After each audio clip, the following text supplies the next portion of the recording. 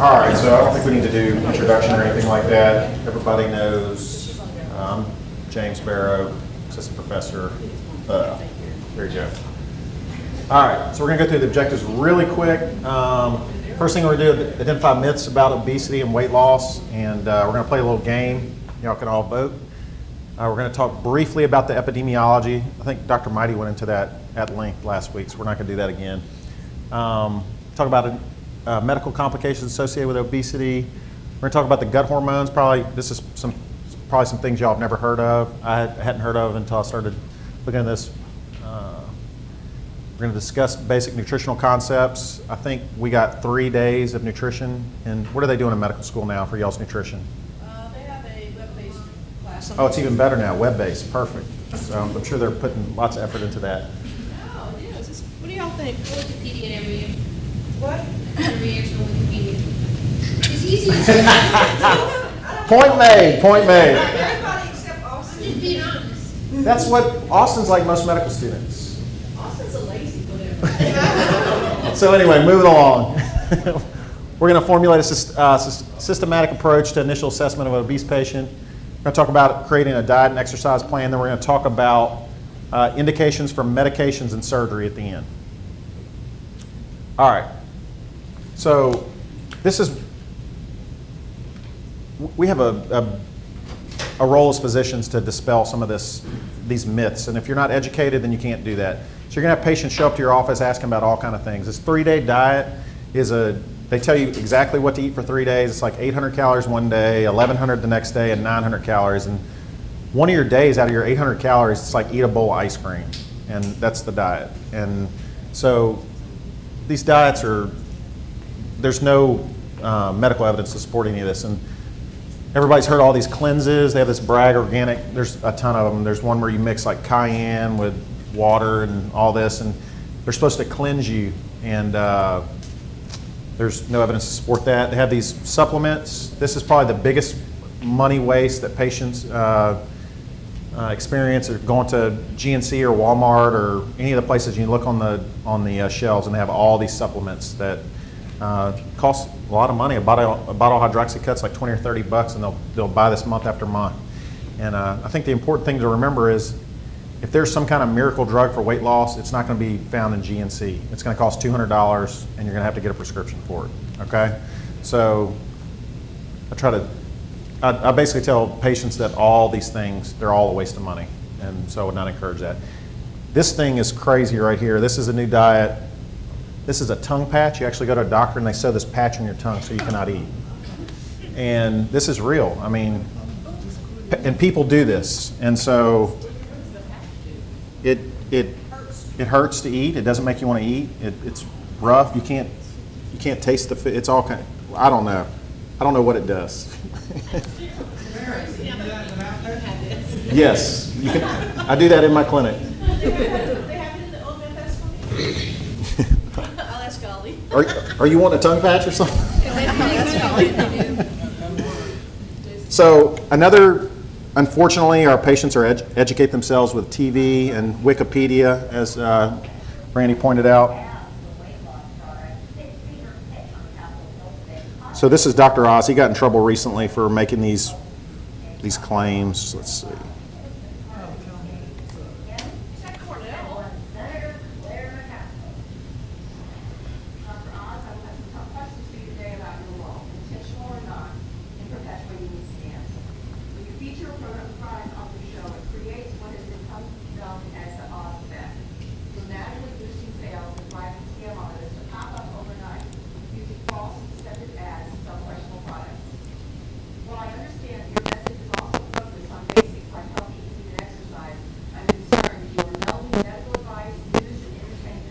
Way that harms consumers. I encourage a nation searching for answers to their health woes. We often address weight loss because, as you all mentioned, it affects about 2/3 of the population.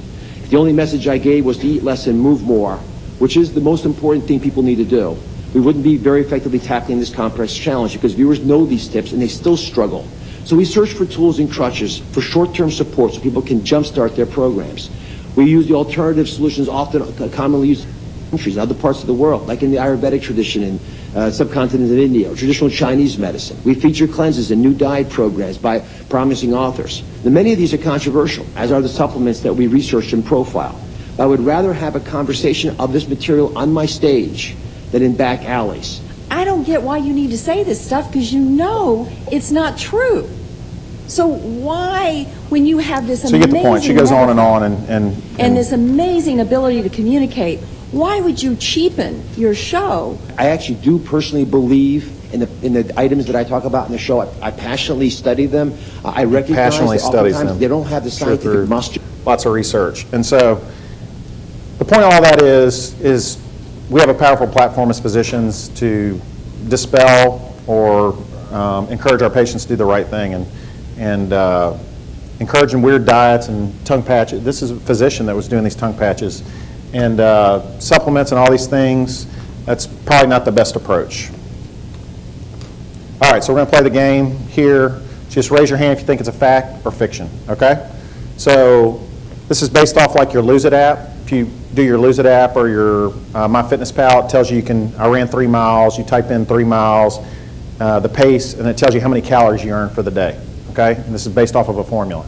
So walking 1 mile per day, so cutting your calories by 100 over a long period of time, 5 years, you'll lose 50 pounds. Y'all think that's fact or fiction? Raise your hand if you think it's a fact. Oh, this one's too easy. All right, so that's false, okay? It's based off this energy balance formula that they came up with, that a pound of fat is 3,500 calories. And so to change you decrease the energy balance and over a time, and you'll get this sustained, predictable weight loss, and that's not true, okay? Actually, you'll only lose about 10 pounds if you walk 1 mile a day for 5 years.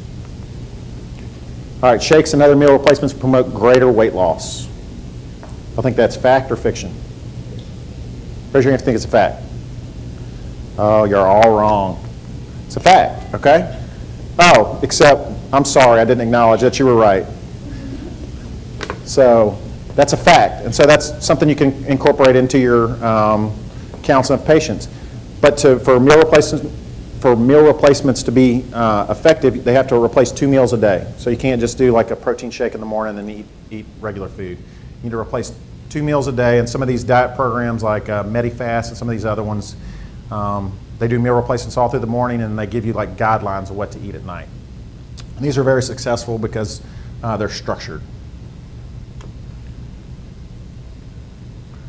All right, setting realistic weight loss goals is important because otherwise patients will become frustrated and lose less weight.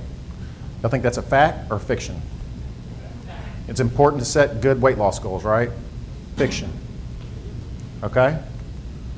That's not true. So they've actually done studies where they looked at this, and it is not true. So if a patient comes in and they tell you they want to lose 100 pounds, don't discourage them. That's good. Tell them we're going to lose 100 pounds and set that goal and let that be their goal. It's not going to affect their success. All right, slow, gradual weight loss is associated with better long-term outcomes. So you always hear people say, you don't want to lose a whole bunch of weight real fast because that's unhealthy and you'll just gain it back. So y'all think that's fact or fiction? You think it's a fact? Slow, gradual weight loss. Is better long-term? What do y'all think? Fact? Everybody thinks fact? Anybody thinks?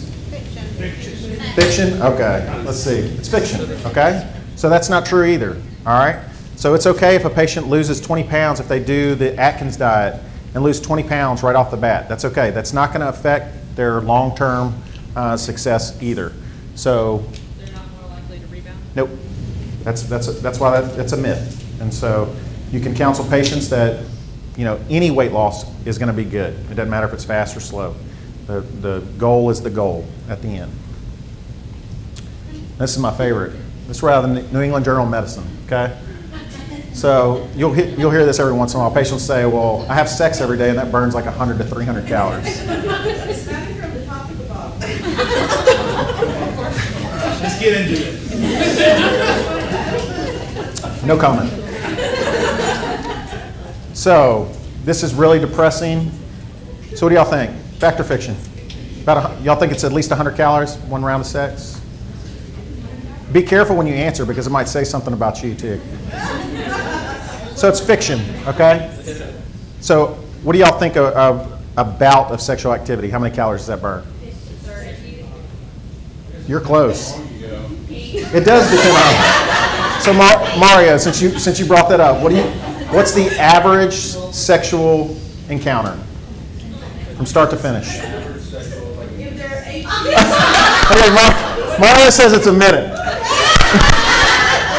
Anybody else want to guess?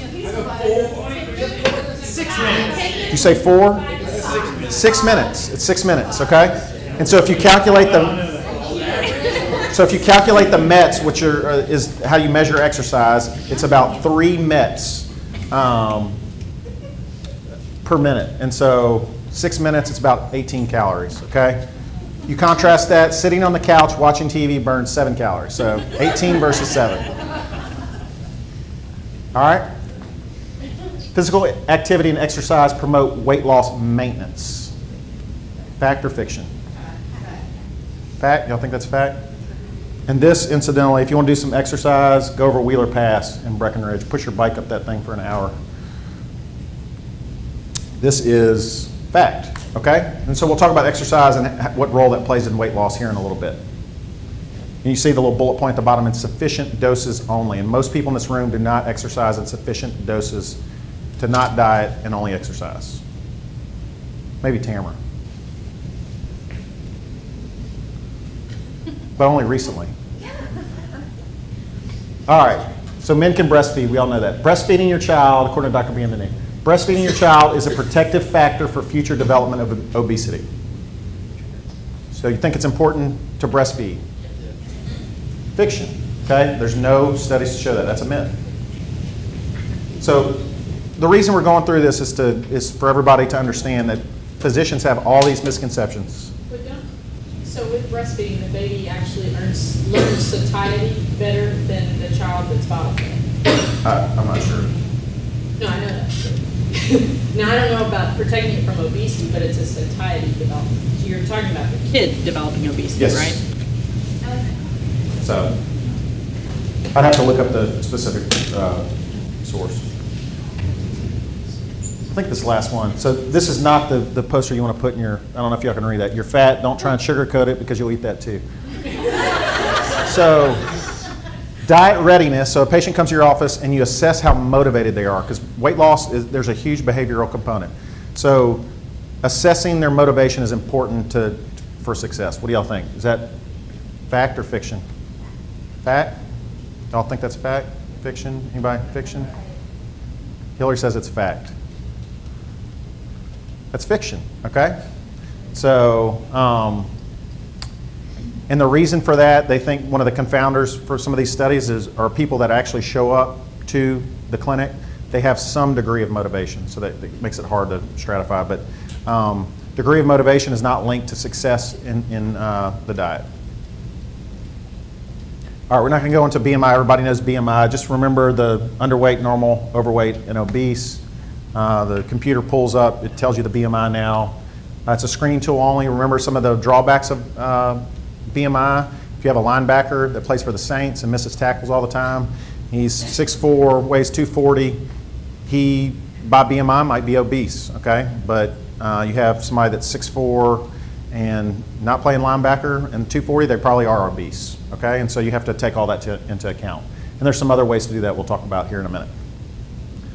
All right, we're not going to get too much into this. Dr. Mighty went into this at length last week, but a third of U.S. adults are obese. There's about 320 or something like that million people in the United States, so about 100 million obese people.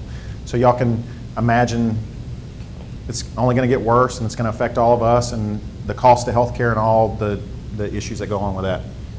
What's even scarier is this right here. 2 to 19-year-olds, 17% are obese. And y'all see it, patients bringing their children up all the time. And this is probably the biggest area of focus right now. And so we're not going to get into childhood obesity and treating children. We're all obese, and so that's kind of how focus is taught. Racial differences, black and Hispanics are more likely to be obese than whites. Lower socioeconomic people are also more prone to obesity. Everybody's seen the obesity map. I just put it up there again just to Mississippi, Louisiana, the heart of the South, that's where, you know, the bigger people are.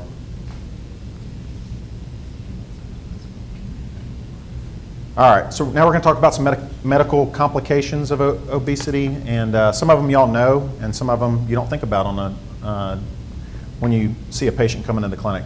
And you know, one of the reasons for this talk, we all see these patients. We've all gotten used to 200 pounds is not big, you know, here at LSU when you're going to do a C-section or you have. Most of the patients that come into the clinic are obese. They are, and we do not. It's never in the diagnosis. I'm not saying we need to start putting in the diagnosis. I don't know what the answer to all that is, but there's lots of things associated with that we never counsel the patient or talk to the patient about. We do it in obstetrics, but definitely I know we're not doing it in GYN patients. We rarely have that conversation about losing weight, and it's a conversation we need to have more often with our patients. So y'all can read up there. Some of the big ones are coronary artery disease, some of the cancers, and then we all know the gynecologic issues associated with obesity. So we're going to go into some in just a little bit of detail. So things that are directly related to obesity and coronary vascular disease are lipids, hypertension, insulin, and increased clotting, and these are some of the ones that are associated. Stroke, this is kind of a scary statistic. Obese people, for each point of the increase in their BMI, their risk goes up by 6 and 4% for these hemorrhagic and ischemic stroke. These are all things to put in your mind too, so you have little talking points to tell your patients, and we'll talk about that here at the end of this section. Obstructive sleep apnea, we had Dr. McCarty come talk to us. Everybody, that was a real good talk. He talked about assessing the patient, looking at their palate. He talked about all the risk factors, and so we won't get into too much of that, but some of the major risk factors are upper body obesity, so you can just kind of look at a patient and assess that. Snoring, and snoring with apneic episodes is obviously the worst type. And then neck girth in men is 17 inches and women 16 inches. So those are the complications. Those are sort of well known.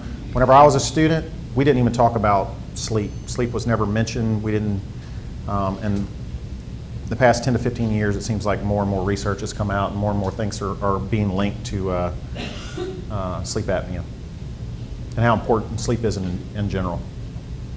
We're not going to go into this too much. This is pulled right off Up to Date, but these are the guidelines for metabolic syndrome. You can see the reason I put this up here, there's 5 different criteria on this slide, so this is sort of something they really haven't, everybody has come together and come to the conclusion, but basically it's insulin resistance, alterations in cholesterol, hypertension. So, and having metabolic syndrome puts you at risk for all the things we already talked about, and obesity contributes to that.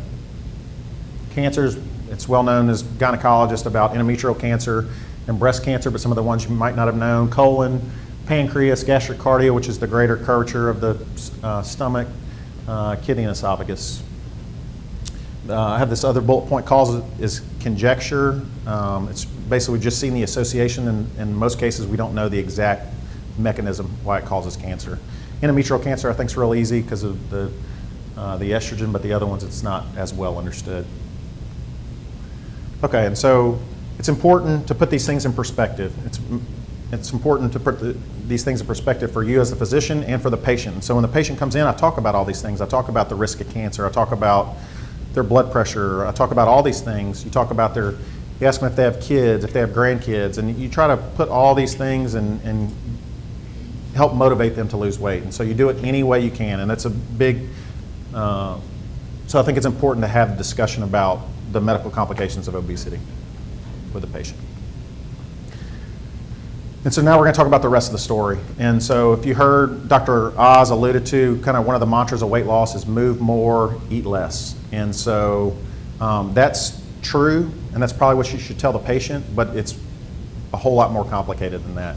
And basically whenever I try to explain that to a patient, what I do is I just tell them that basically it's calories in, calories out, but their body's going to work against them.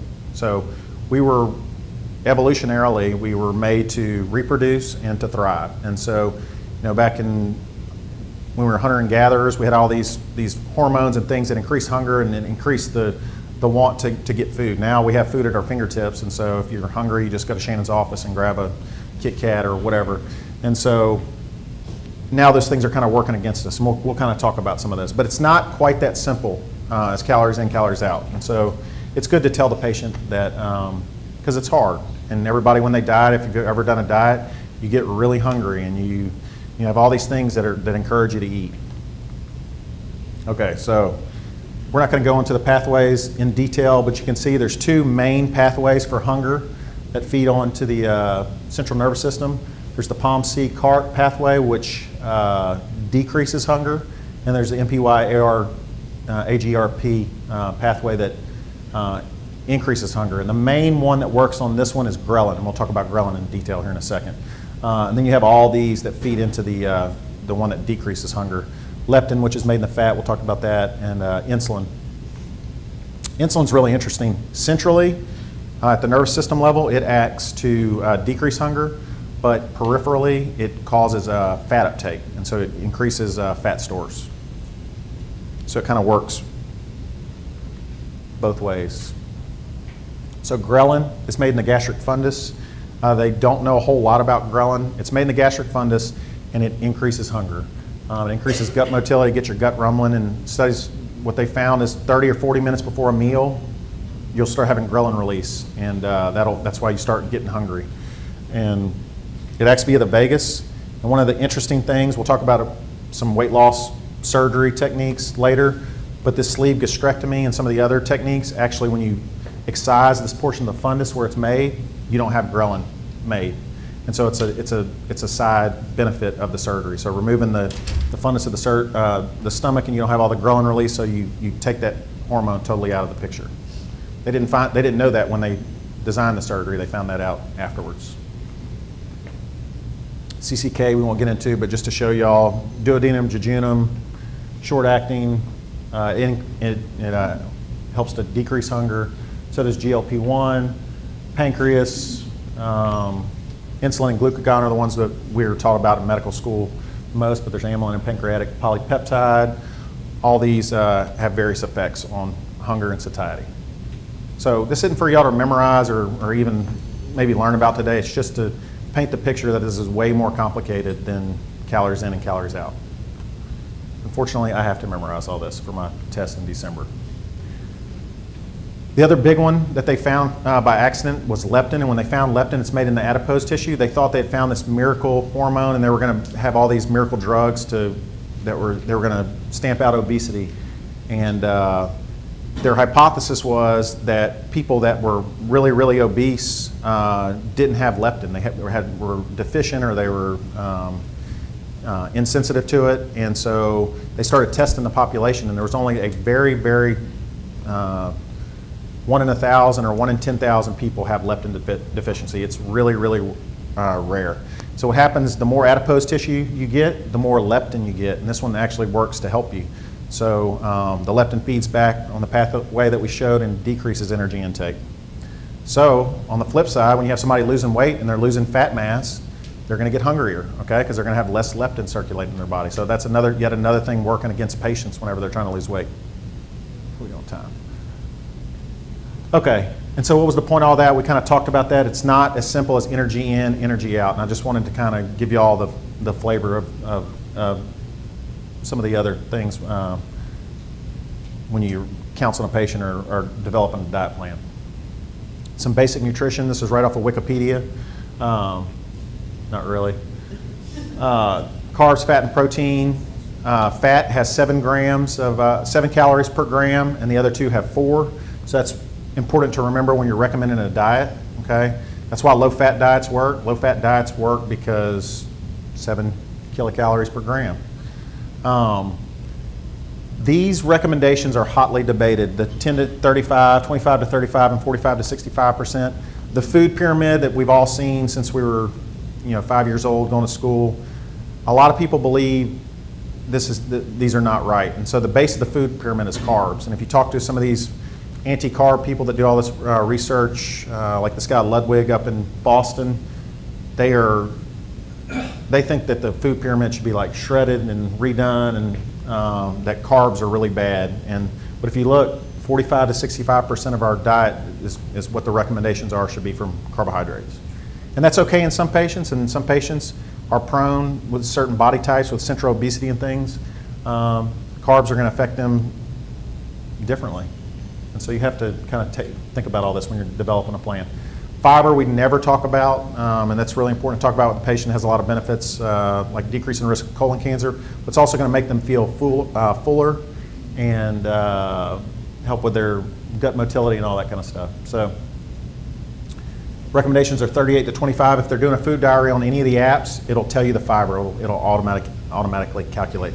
So if the patient comes in and they're not eating enough fiber, you should definitely counsel them to do that. And if they're not getting it through their diet, then they can take a supplement. Anybody know what foods are highest in fiber by weight? What? Beans is probably one of the highest by weight. And so, yeah, fruits and vegetables with the skin on and things like that. So, and things that you thought were high in fiber maybe aren't. So it's good to look before you start counseling the patient. Not going to go into detail about this. These are the recommended micronutrients. This is important. I highlighted some that are important to our profession. So that takes us to patient assessment. This is the most important part of the whole talk. So if you want to run a diet clinic or you want to do this, first off, I would not suggest, it's very difficult to get reimbursed for this. So this is not something the patient comes in for an annual exam and you're going to do diet counseling. It takes too long. It takes, I don't know, what's it take y'all to do? 45 minutes to do a good counseling with a patient?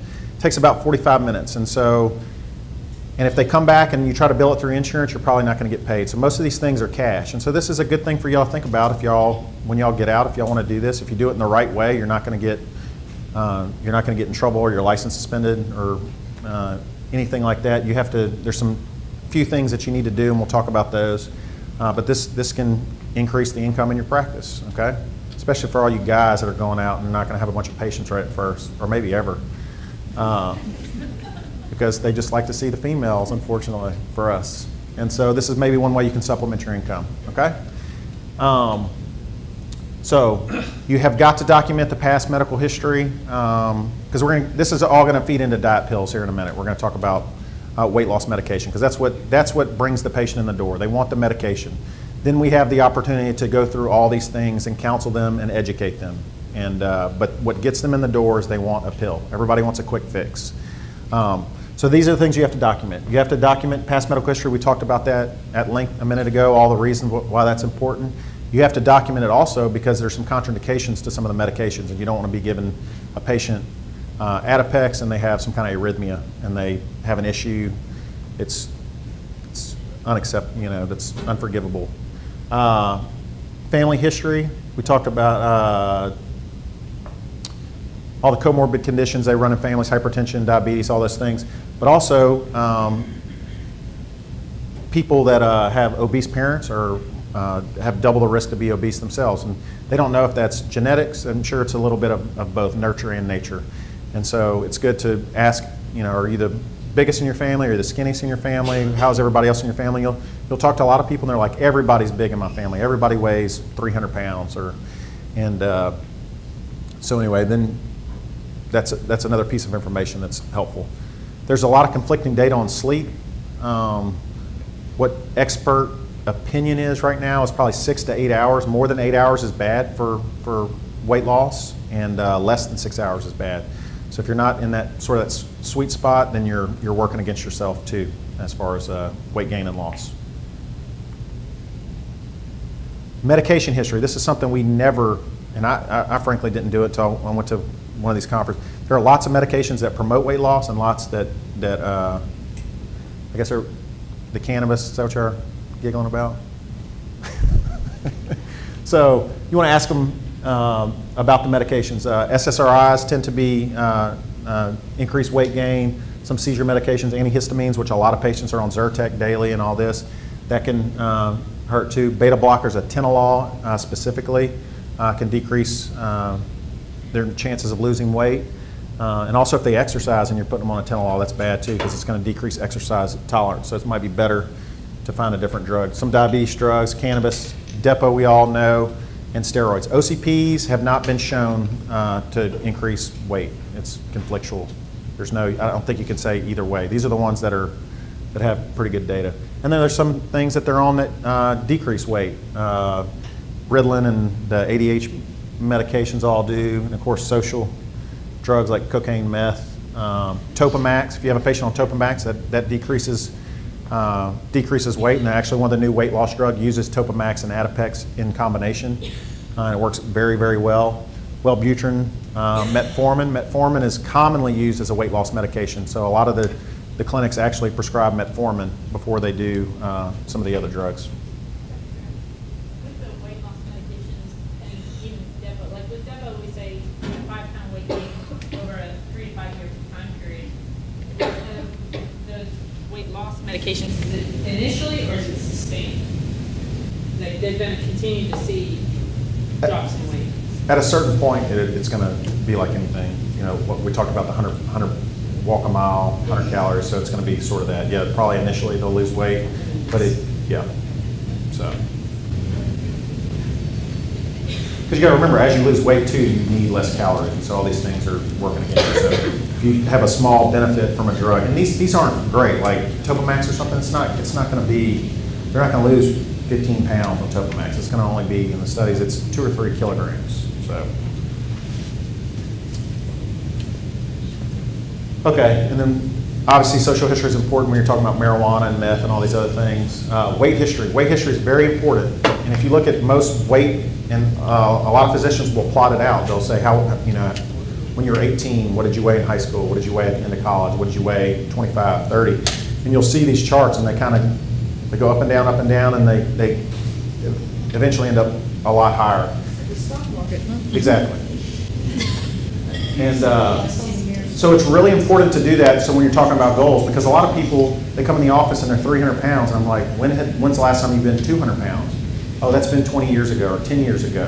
So it's important to talk to the patient about that, because when you start talking about weight loss, we're talking about half a pound to 2 pounds a week is generally what you get from cutting calories.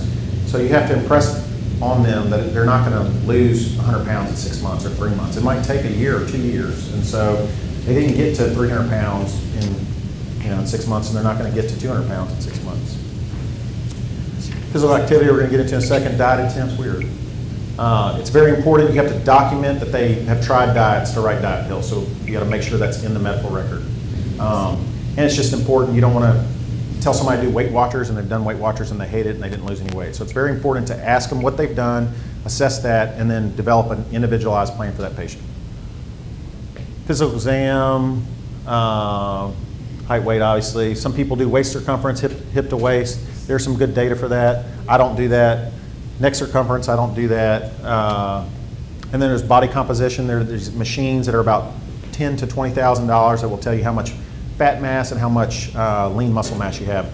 And they're actually really good tools, because people will plateau, people will lose weight, and you'll see they'll get smaller. You know, their clothes will fit better, and this is one way to do that, to show them that. And it'll tell you down to the detail, like how much lean muscle mass you have in your right arm, your left arm, your abdomen, and your feet. And basically it does this through these contact points. You have to step on the scale barefoot, and it runs a current through your hands and through your feet. It measures the water content and all this. All right, the other thing when a patient comes in is to sort of estimate their caloric requirements. You can do this a number of different ways. The quick and easy way to do it is 22 to 25 kilocalories to maintain 1 kilogram of body weight. So you just change them over to kilograms, and then you multiply by 22 and 25, and you can tell them how many calories they're eating a day to maintain their current body weight. That is really important. When you take a patient that weighs 250 pounds and you calculate this out, it's like 3,000 calories. And when you tell somebody they're eating 3,000 calories a day, they will say no, they're not. And then which brings you to the next thing that was on the last slide, was the food recall. And then that's when you start asking them, what did you eat?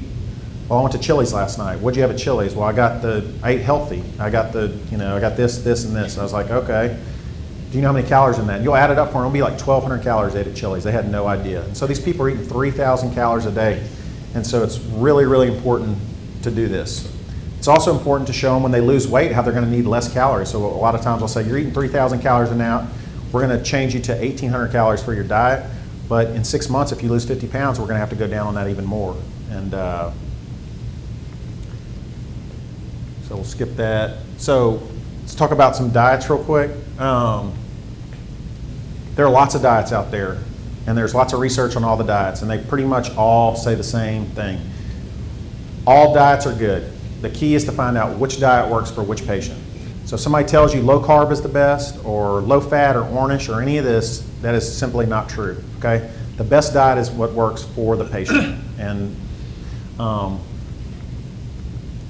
so this is right out of one of the journals, and this is what all weight loss studies look like. You have this huge initial dip, and then you have all of them look like this. I mean, verbatim. But if you look at this one, low carb and Mediterranean, we're a little bit better than low fat, and you can find studies that show that low fat's better.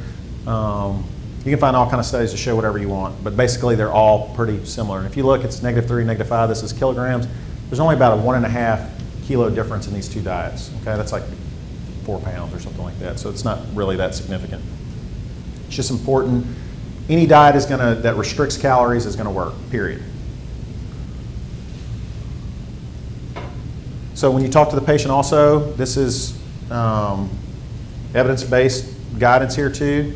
On these lower BMIs, you're hoping for a ½ pound to a pound a week by cutting the calories 3 to 500, and then the bigger patients, you cut them by 500 to 1,000, they're gonna lose 1 to 2 pounds a week, okay?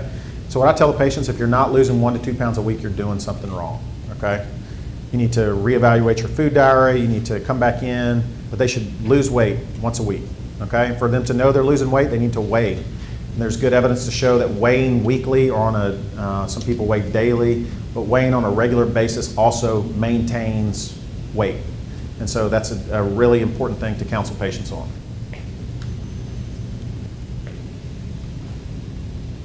This is out of September, New England Journal of Medicine. They did a big meta-analysis, same thing I just told you. All diets are pretty similar. One interesting thing about how they do all these diet studies, they're really flawed just from the get-go. All diet studies are done by phone recall.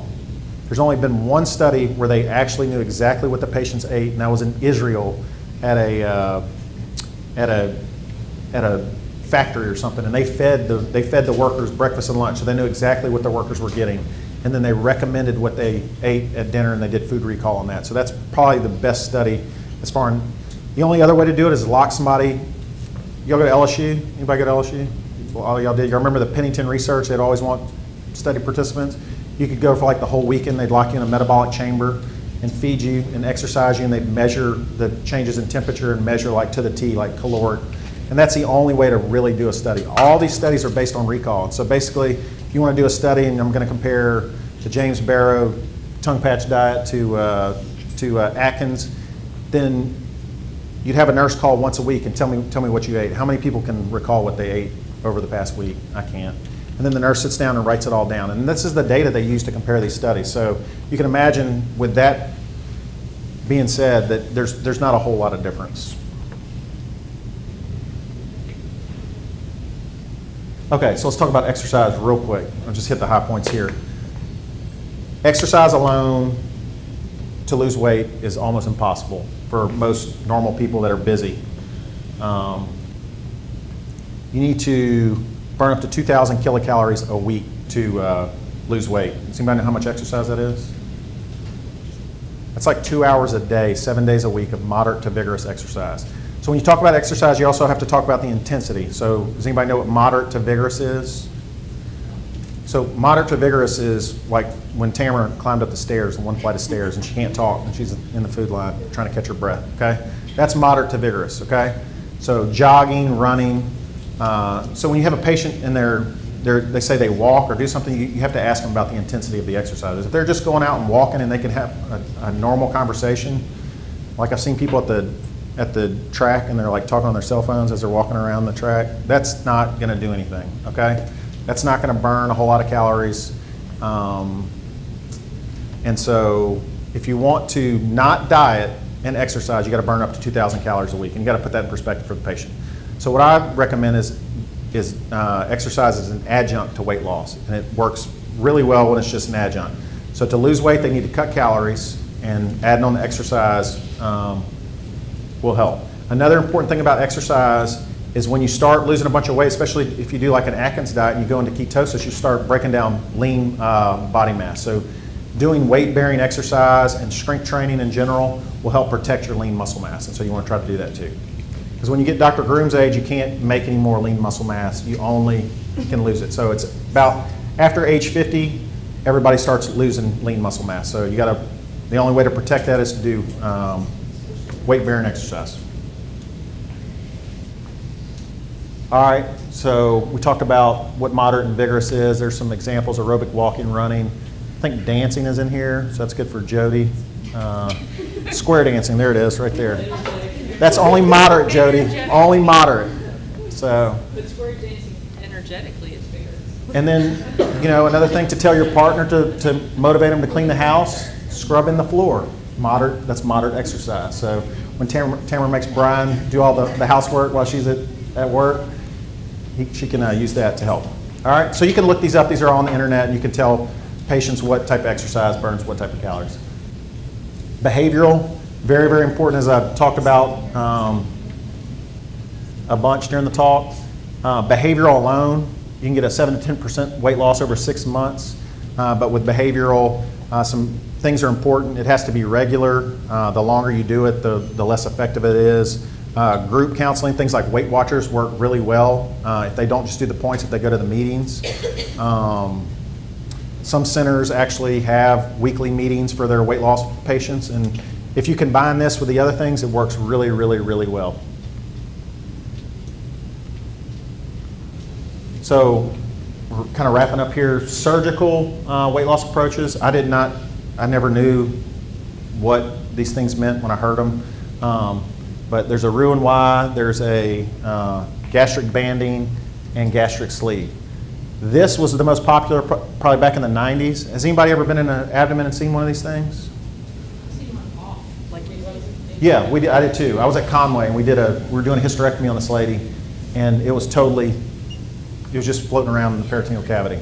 And so, anyway, this is what it is. Gastric banding, basically, all it is restrictive. And this little port, you can blow the port up or shrink it and control how big the stomach is, basically. The bad thing about gastric banding is you don't get all the hormonal effects. It's just restrictive. Roux-en-Y procedure, the stomach's actually not removed, but a small pouch is made and it's bypassed. And so they bypass like a large portion of the small intestine and all of the stomach, basically. So this procedure is restrictive because you get this tiny little pouch right here, but you get all the hormonal benefits, all the ones that, some of the things I talked about earlier. These are probably the two most popular, but this is the most popular procedure now, and it's called a gastric sleeve. And basically, it's really easy to do, too. They just take one of these stapling devices and they staple down and take out the greater curvature of the stomach, okay? And so we talked about earlier with the ghrelin and all that is released, is gone. And it's basically restrictive with a little bit of metabolic effects as well. These procedures are only indicated for people with a BMI above 40 or 35 and risk factors. So obstructive sleep apnea, severe hypertension, things like that. So I think we forget to think about these options, and these are really, really, really good options. Weight loss surgery is the most effective way to lose weight, and it's the most effective way to decrease your patient's risk of death and all these things. And so we should not forget that, especially if they fail diet attempts. And a lot of insurances pay for it. So it's a really good thing. By Medicaid? Probably not. I don't think so. I'm not sure though. And so medication, the things that are important to remember about medication, it's an adjunct, okay? So you can do all these diets and they're gonna lose weight, but if you do diet with a medication, they're gonna lose more weight. You have to document several things in the chart. You have to indicate failed diet attempts. They can only be on the medication for 3 to 6 months for Adipex or the stimulants. Their BMI has to be greater than 30 or 27 with the risk factors, okay? So, you know, these women that come in the clinic are just overweight or they call, don't see those patients, don't give them Adipex, don't do that. That's how you will get your license suspended, okay? And several physicians in town did get their license suspended with the Louisiana board for diet pills. And you just have to be really careful about these things. literature shows that phentermine, which is Adipex, is not addictive. They've had people that took it for 20 years and they take them off and it's shown no addictive properties. It's gotten really a bad rap because of some of the earlier generation medicines, but the DEA, it's a Schedule 4, I think, and so you have to follow the rules, okay? So you have to be real careful. So if anybody decides to do this later and they want to run a diet clinic, and you do it in Louisiana, the laws, they're right there. You can look them up. It tells you what you need to stay out of trouble. It's very straightforward. You do all the things I talked about. See the patient yourself. Document that you saw the patient. Document that you counsel them on diet and exercise. Document that they tried to lose weight in the past. Document that their BMI is greater than 30. All these things. Where you're going to get in trouble is you have somebody else running your diet clinic and they come in and they watch a video. Watch a video and then they, all these things. So you have to just be really careful. They like to crack down on this. Do not call in prescriptions, give them paper prescriptions. You have to see the patient monthly and you have to document their weight and their blood pressure and you have to have a note in the chart. And that you can have a mid-level provider do. So in our clinic, Hillary does that. So they see the patient back, she checks their food diary, she documents that they brought their food diary in, she documents their weight loss or lack of weight loss and their blood pressure and all those things, okay? If you have a patient that's not losing weight, don't keep writing them Adipex. See them again, okay? In our clinic, that would mean they'd have to do like a restart or initial where they have to come back in and get counseling. That's more expensive, but do not keep writing the drugs if they're not losing weight. And then you also have to put that you recommend a diet and exercise. And so basically what we did, Tamara just made a smart phrase and we have all the elements we need in our note and we go through and make sure we address all those. So you can do that too. These are the drugs that are currently approved. There are more in FDA trials. Adipex is what I use. The reason we use Adipex is it costs 20 bucks, okay? Kismia, which I talked about earlier, which is phentermine and Topamax, $200 a month. Belviq is about $200 a month. And then Ally and Xenical are over the counter, okay? Does anybody know why Ally or Xenical are not more heavily used? 1/3 of patients experience severe what? Yes, just says GI side effects, including anal leakage, sharding, all those type of things, okay? So most patients do not like that. It's only about 1/3 of patients, and if you're going to recommend that somebody take this, you better tell them what to expect. Because I'm serious, they will be upset.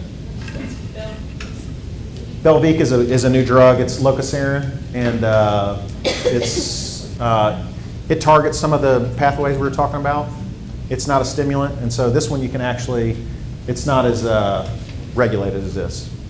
Can you use like Adipex with Belviq? Probably not. Probably just use one drug at a time. You can use, if you're going to do that, I'd put them like on metformin and then one of these things. But again, most people, even paying patients, are going to come see you. They're going to pay cash for the visit, and then you're going to have to, you're going to write them a $200 drug. They're not going to do that. And so all these drugs in comparison studies, they all have, it's kind of the same thing as a diet. They all are within a pound to 3 pounds difference. And so that's why I like Adipex. They may only get 3 pound less weight loss, but it costs 20 bucks. So, and the side effect profile is very, very low. All right, and so just to sum it up, yeah, I think that's it. Keep it simple for the patient. The patient's going to come in, you're going to do a 45-minute sit down with them and tell them all these things they never heard of about exercise, about nutrition, about diet, all these things. You want to have some take-home key points that they can understand and leave the office. Sort of like if you have a patient come in and they have an abnormal pap and then when they leave they think they have cervical cancer. You don't want to do that. So keep it very, very simple for the patient. Assess their knowledge level, their background, how much they understand, and keep it very simple. And the way to keep it very simple is to say calories in, calories out. And that's it. Any questions? I gotta wait 10 seconds. If they're not losing weight, don't continue the medication. Like how long on Adipex do you give them? Like 2 months? No, if they come in and they don't lose weight and they come back in the next time and they have not lost weight again, we stop the medication and restart from scratch. Like how often are you seeing them? We see them once a month. How often are you seeing Not very often. Most people lose weight. If they do the food diary, they will lose weight. Bottom line. Food diary is very powerful. Yes? What do you recommend, like, there's lucid, there's all the So I always recommend whatever works best. So, if the patient comes in and they're not good on their phone or whatever, then they can just write it down. Really, one of the things that works the best is to put a patient, tell them to go to, what am I thinking of? The Weight Watchers, I'm sorry. So Weight Watchers. Weight Watchers and Nutrisystem are the only weight loss programs that have data to support their efficacy. And so if you don't think they're going to be good with a phone or counting their calories outright, then send them to Weight Watchers. Weight Watchers, it works. So like, PCOS patients don't lose weight that haven't she visited or as an adjunct with them? Yeah, if a patient with PCOS came in, I would put them on metformin. And then you could try that at first, or you could add Adipex or Kismi or any of the drugs, and that would be a really good approach.